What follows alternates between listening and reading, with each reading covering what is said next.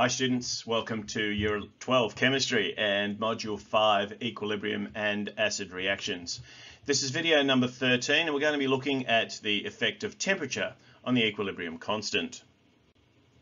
At the end of the last video we were having a look at what sort of qualitative information we can get from the value of K. So when the value of K is very large, then we know that the position of equilibrium lies far to the right, that it favours the products, and when the K value is very small, that it lies to the left and favours the reactants.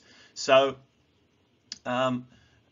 we've also looked at the fact that we can shift the equilibrium by adding or changing some aspect of the equilibrium conditions.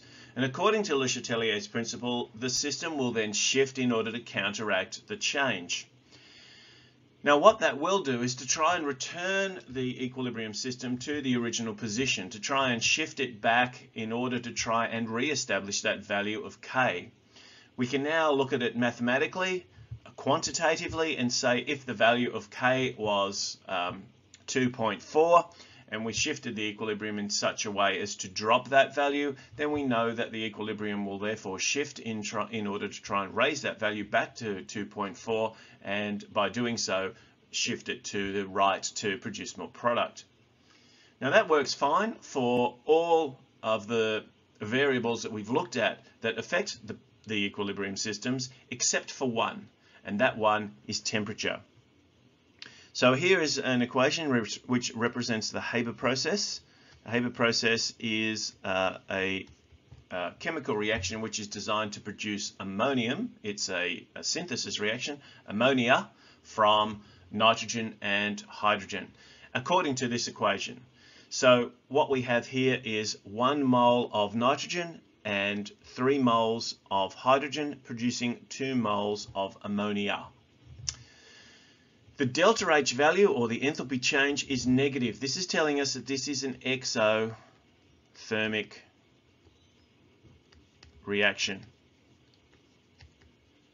Now, if we remember that our calculation of the equilibrium constant can be remembered using the acronym PORC, then we know that the equilibrium constant in this case will be the concentration of the products, which is NH3 raised to the power of 2, divided by N2 multiplied by H2 raised to the power of 3. This is the expression for the equilibrium constant, but if we had this in a closed vessel,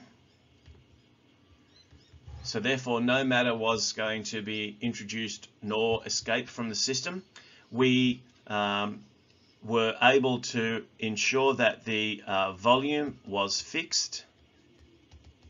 So there was no change in the volume, no change in the pressure, no change in the concentration of any of the individual components, and of course we were neither adding nor subtracting anything to this. Then what would be the effect of an increase in temperature?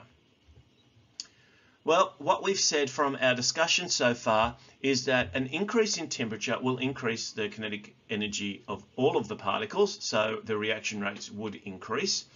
But because this is an exothermic reaction, the extra energy is given out, so we can consider that we have energy as a product of this reaction.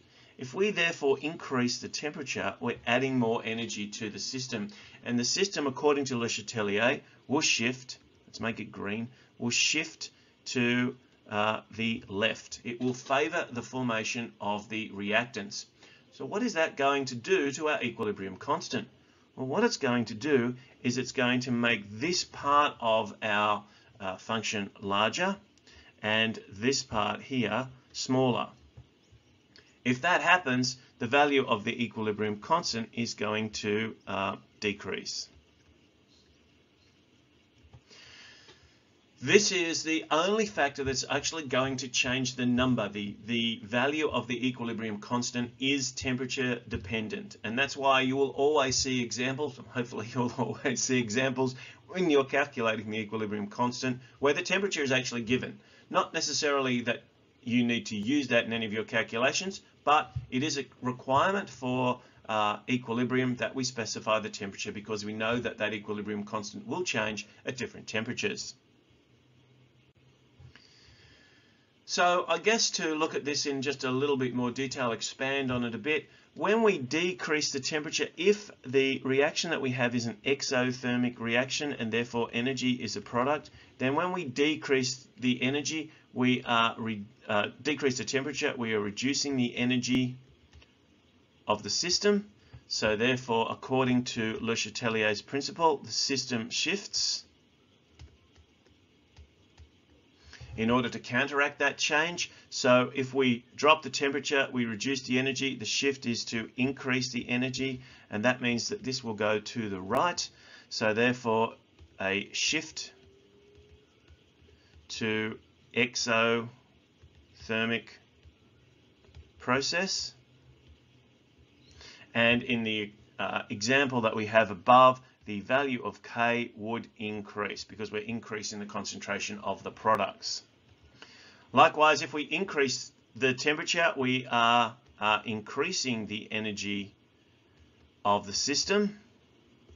Le Chatelier's principle says that the system will shift in order to counter that, shift to the side with lower energy to take away that energy, and that means a shift to the endothermic process,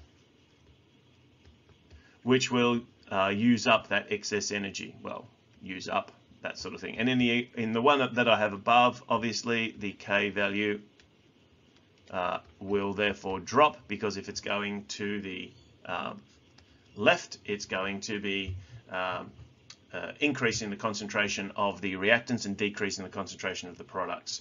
So, takeaway message: the equilibrium constant is temperature dependent, and you will be given the value of the temperature, and any shift in the any change in the temperature of the system will shift that system to favor the exothermic reaction if we drop the temperature in order to release more energy, or it will shift to the side that is endothermic when we increase the temperature in order to absorb that excess energy.